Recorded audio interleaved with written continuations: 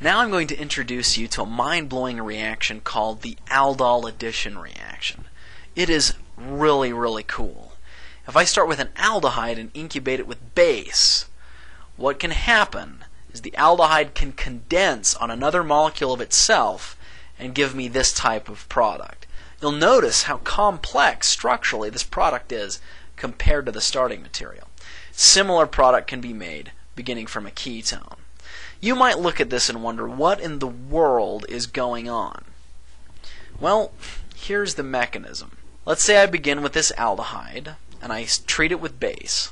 Of course, as you know, this base is going to strip the alpha hydrogen and dump the electrons into that alpha carbon, giving me this negatively charged species here. When this negatively charged species is stirring in solution, it's going to eventually find another molecule of the starting material aldehyde, which I've drawn identically to the one here to the left, except just flipped over this way. The negative charge on this carbon will then come into this carbonyl carbon and push these electrons up onto the oxygen. This then gives this intermediate. Now this is one of those stages where I think everyone proverbially craps themselves, because when the bond from this carbon and is formed with this carbon, it's sometimes really confusing and difficult to see how that makes this kind of thing. What I want you to note is that this molecule right here ends up forming this piece of this intermediate up right here. You can hopefully see that. This molecule down here forms this portion of this intermediate here. If you need to, you can pause that and look at it until it really looks clear to you. Nevertheless, at this stage, the negatively charged oxygen is going to deprotonate the water byproduct that was made in the initial step, regenerating hydroxide, and ultimately arriving at the final aldol product, this product here. Now this product is not drawn in a very pretty way. In order to draw it in a nice, linear, pretty way, what I'm going to do is count the carbons for you, starting at the carbonyl carbon. Carbonyl carbon is carbon 1, and then we continue down the chain. 2, 3, and 4. And you see that this product, if I draw it in a nice, neat, linear skeletal structure, left to right, is indeed this product. Carbon 1 is my aldehyde. Carbon 2 has 2 R's on it. Carbon 3 has this hydroxyl. And carbon 4 is a CH that has 2 R's on it. So this is the ultimate aldol product. You'll see that if I begin with an aldehyde and I run an aldol reaction with it, I ultimately end up with a product that is essentially 2 aldehydes that have been put together. This product always has a hydroxyl group, this OH, coming off of carbon 3, the beta position. Thus we can say the product of an aldol reaction is a beta hydroxy aldehyde, or a beta hydroxy ketone. One thing I should tell you is that mixed aldol reactions can give multiple products. A mixed aldol reaction is an aldol reaction where you start with 2 aldehydes that look structurally different, stirring together in solution. The reason that those can sometimes, or will often give, multiple products is because if I have 2 different looking aldehydes, one might condense on the other to give me one product, the other might condense on the first one to give me a different product. And I might have this aldehyde condensing with molecules of itself to give a different product, and this other aldehyde condensing with other molecules of itself to give a different product. Thus, mixed aldol reactions are not a very efficient way of generating one product as a major product. The hydroxyl group in aldol products can be removed through an elimination reaction. We see this hydroxyl coming off here. If I want to get rid of that, I can do so by taking this beta hydroxyaldehyde, which is an aldol product, and heating it in aqueous acid. That removes the OH and places a double bond in its place. You might remember that anytime we remove an OH through an elimination reaction, we can call that a dehydration reaction. Here's another example. If I begin with this ketone and run an aldol reaction with it, I end up with this beta hydroxy ketone product. Once again, I can stir that with aqueous acid or base, do an elimination reaction, which is really a dehydration, and get this alpha beta unsaturated ketone product. Here is the mechanism. I start with my aldehyde, or ketone as the case may be, run an aldol reaction by treating it with base to give my aldol product, a beta-hydroxyaldehyde. If I then heat that with acid, what occurs is the lone pairs on the oxygen reach out, grab a proton. That will convert this OH into water. Very good leaving group. Another molecule of water and that acid comes and grabs this hydrogen, dumps these electrons down like a closing door, and kicks off my water leaving group. That gives me this alpha-beta unsaturated aldehyde product. For my final trick, I will now make all of my students disappear by finishing our second video presentation.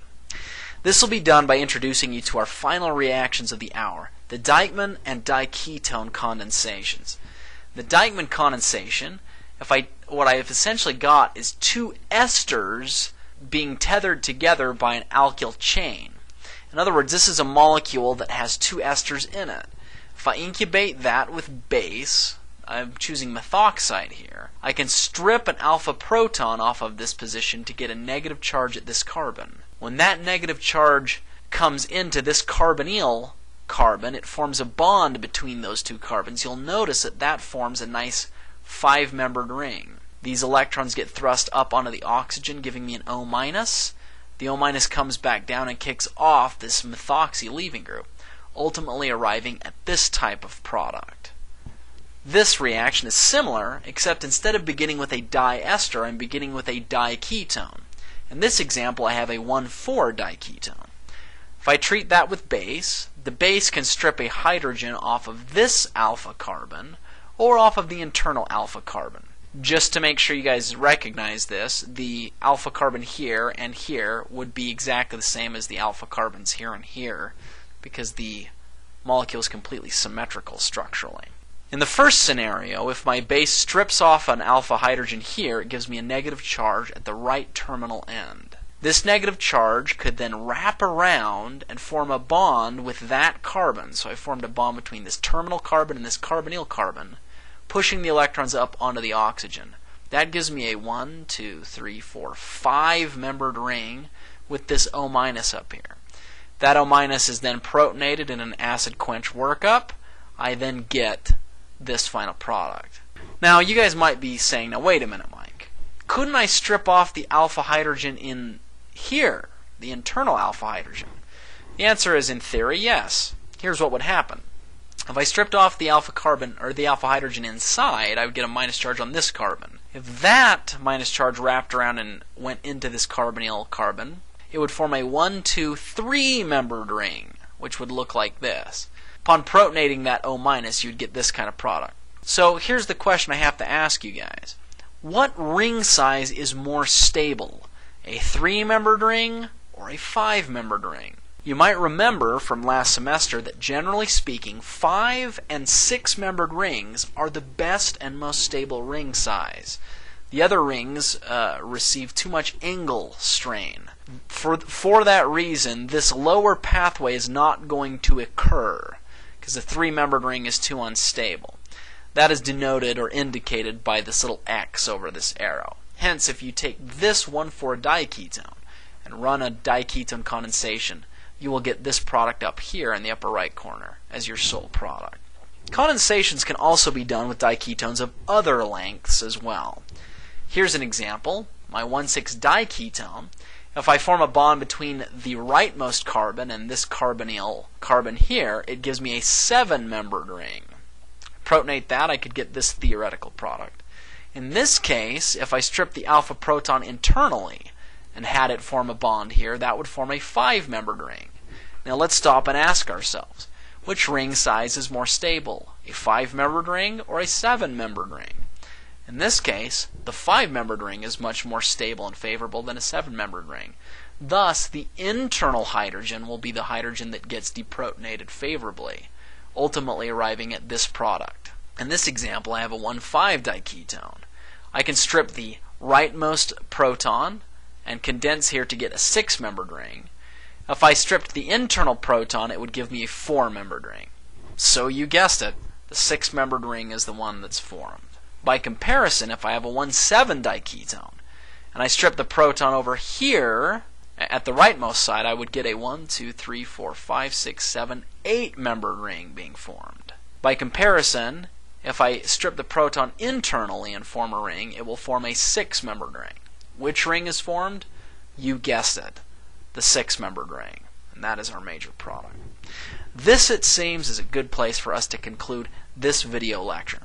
Please come back after you've rested and taken a break and watch our final lecture for Chapter 19.